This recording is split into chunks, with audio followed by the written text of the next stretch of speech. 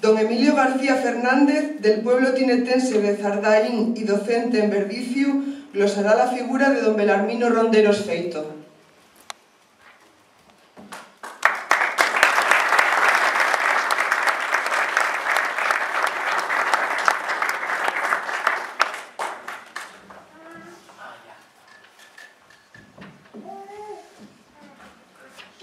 Buenas tardes a todos. Quiero dar las gracias a los miembros del jurado, a los representantes de la asociación Pico Peñamellera, al Ayuntamiento de Panes, a los galardonados y a todos los asistentes que de una u otra forma nos une un rasgo común, y este es el amor a un deporte, a una cultura y a una seña de identidad de todos los asturianos, como son los bolos.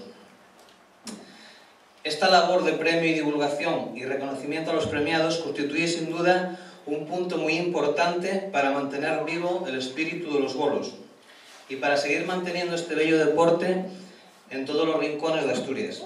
Así pues, gracias a la asociación Pico Peñamellera por esta gran labor en pro del deporte.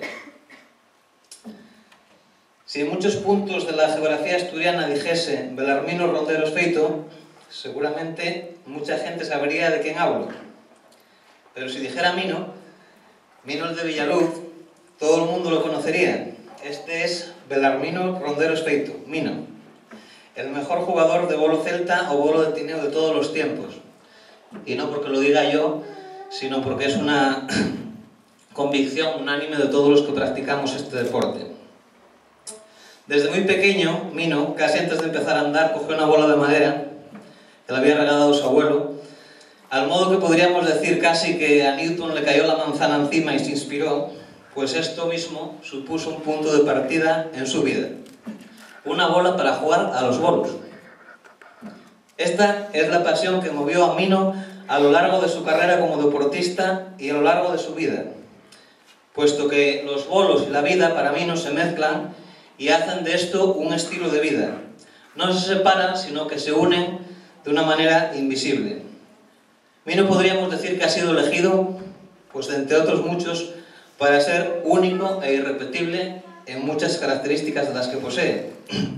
Posee como jugador una complexión atlética que le confiere la potencia, la fuerza y la destreza necesaria para desplazar los bolos. Como sabéis, el bolo celta hay que desplazarlo a grandes distancias, pero también se necesita una gran precisión y puntería para poder afinar muchas veces en un sitio muy concreto y poder conseguir el éxito.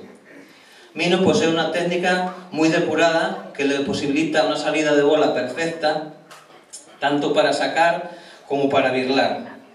Es un jugador de una técnica exquisita, pero yo querría destacar que más allá de sus cualidades como jugador, destacaría de él su carisma y sus valores humanos que hacen que sea por ello el jugador más querido de todas las boleras. Da igual en qué bolera esté, da igual si hay un niño o hay un mayor en la bolera, todos saben quién es Mino. Por ello que la pasión, cuando realmente se siente por este deporte, se proyecta en el terreno de juego. Y esta pasión se forja por momentos en los que un jugador tiene que dar lo máximo, momentos en los que un equipo lo necesita, y es en ese momento particular cuando un jugador pasa de ser un buen jugador a ser un jugador excepcional, porque es ese momento y no otro en el que se le necesita cuando Mino aparece. Y esto lo pueden hacer solo unos pocos.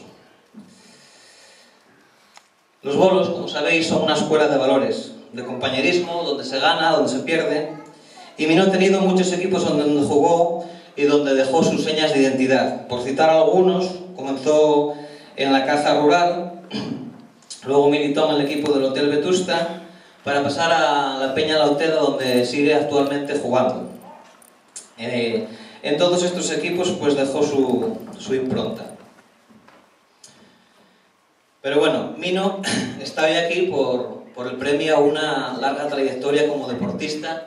Es una trayectoria plagada de éxitos. Ha sido 3 veces campeón de España individual, 3 veces campeón de España por parejas, 2 veces campeón del mundo individual, 3 veces campeón del mundo por parejas, y además de numerosos premios en campeonatos autonómicos individual y por equipos. También ha sido medalla al bronce al mérito deportivo en el año 99, concedida por Su Majestad el Rey. Estamos pues ante un deportista que ha sido laureado y condecorado por el Ayuntamiento de Tineo, por el Principado de Asturias, por la Federación Española. Como se suele decir, algo tendrá el agua cuando la bendicen. Por algo ha sido capaz de mantenerse en los primeros puestos del ranking provincial, nacional e internacional a lo largo de toda su carrera. Debo pedirte, Mino, ya que estoy aquí, un pequeño inciso, una pequeña reflexión con la que seguro estarás de acuerdo. Ya Jovellanos en el siglo XVIII decía que, por el siglo XVIII, que en la mayoría de los pueblos y lugares de Asturias había una bolera. Por ello, los bolos no tienen solo un valor deportivo, sino tienen un valor cultural y de unión.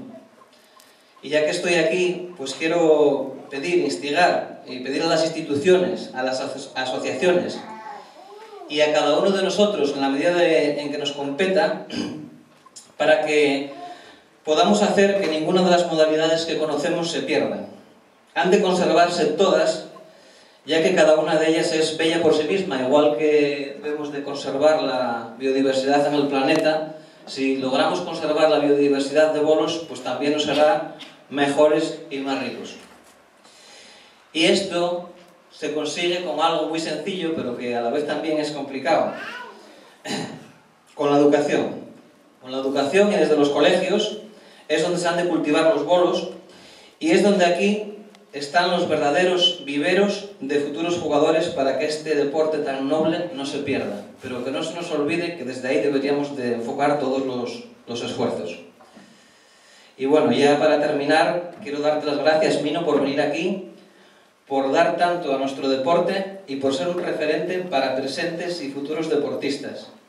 Ha sido para mí un honor poder hacer este discurso, compartir contigo este escenario de hoy y ser tu compañero, tu adversario y tu amigo. Enhorabuena, te lo mereces.